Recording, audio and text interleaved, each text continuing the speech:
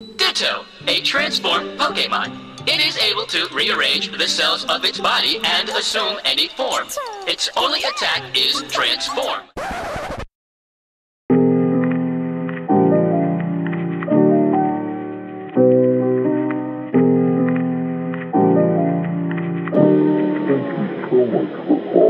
Hey everyone, welcome to the channel. If you're new here, my name is Jonathan and I'm a first year PhD student at the University of Waterloo. In today's video, we're going to be talking about the stats that I had when I submitted my PhD application. Whenever you apply to a new program, it's important to check what the minimum application requirements are because you want to make sure that your profile is competitive and that you have a good shot of getting in. For a PhD program, they're looking at a couple of key stats from their candidates, mainly their GPA and their GMAT scores. So in today's video, I'm going to be sharing the GPA that I had in my undergraduate degree, my master's degree, as well as my GMAT. Let's talk about grades for my undergraduate degree.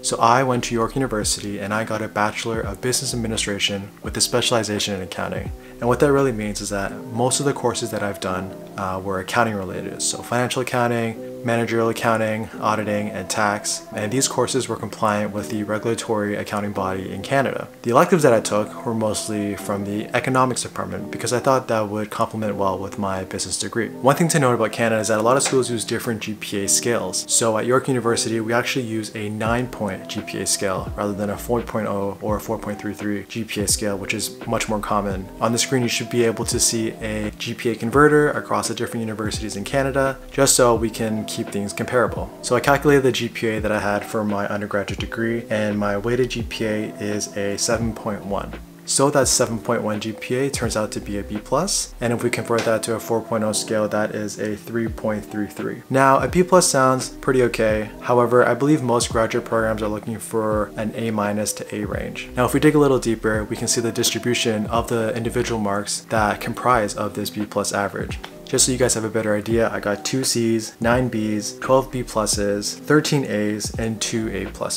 Overall, I would say that the distribution of my marks is pretty decent. A lot of the marks do hover around the B+ and A range. You probably noticed that York University doesn't believe in minuses, which I find a little strange. But overall, I think that this GPA is okay. It's not really that competitive, but it's decent. One more thing I'd like to add is that it's okay if you guys have a couple C's in your undergraduate degree. I think most graduate programs understand that during your undergrad, it's a transition period for a lot of young adults, and typically their first or second year grades aren't usually the best because they're still adjusting to this new lifestyle. So don't give up hope if you had a couple of bad grades. So before I went to the University of Toronto for my master's degree, I actually had to go to Ryerson University in order to retake that first year stats course that I got a C in. This was a conditional requirement in order to be admitted into my master's program. I decided to enroll into Ryerson University because my father is a professor at Ryerson and the tuition is free, and Ryerson is located in downtown Toronto, so I figured it wouldn't be such a bad idea to spend the summer studying in the city. I retook that stats course, I paid attention, focused a lot, and I came out of that course with an A+. From this experience, my obvious advice to you is if you can get a good grade the first time around, go for it, so you can avoid the trouble of having to retake that course later on. Now we're going to talk about the grades for my master's degree. So in my master's degree, I was a little bit older and a little bit wiser, and I spent a lot more time studying than fooling around. So my weighted GPA for the University of Toronto is 3.69, and on the 4.0 GPA scale, that is just touching an A- average. If we break that down into the individual courses, you'll see that I had 1 B, 6 B+, 10 A-, 9 A's, and 2 A+. So overall, it's not that bad. Definitely could push a couple of those B+ up to an A range, but for the most part, my GPA is hitting the minimum requirement for most PhD level programs. I would say overall, my grades aren't the greatest. They're not the worst, but they are decent enough where I can get a foot in the door when I send my applications in. Now that grades are out of the way, let's talk about the GMAT, the part of the application where I struggled the most. Many business graduate programs require you to either do a GMAT or a GRE. Within the GMAT,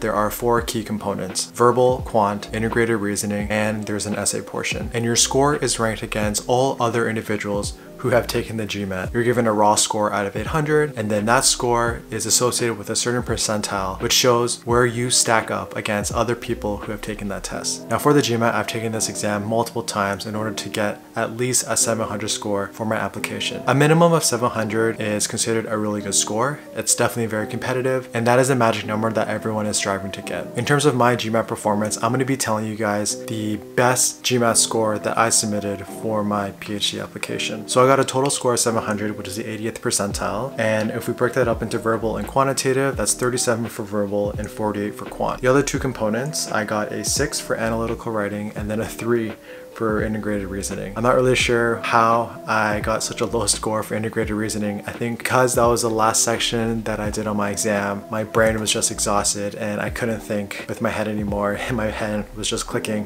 whatever answers I could find to get me out of that exam center. But overall, I think the score is pretty competitive. You know, I hit that 700 score, and I believe this was on my 4th or 5th attempt at the exam, so I was definitely ecstatic about that. And I think with the 700 score, it definitely improved my chances of getting into a PhD program. One thing that I will say is that when it comes to the GMAT score, there are rumors that the standards between domestic students and international students are a little different. For domestic students, it is rumored that your expectations for your standardized test scores are a bit lower in comparison to international students. As a domestic student myself, I think that getting a really good score definitely improved my chances of getting into the PhD program. The GMAT is definitely an intimidating and daunting task for any potential student, and I'm really looking forward to creating a video speaking about my experience struggling through and eventually conquering the GMAT. Just to give you guys some context, I've done the exam multiple times. I think I invested probably around 2 years of my life trying to eventually build my competency to a level where I could get this kind of score. So if you're interested in that kind of video, please let me know in the comment section below. And that kind of wraps out my key stats for my PhD application. There are definitely sections of the PhD application that I didn't go through in this video,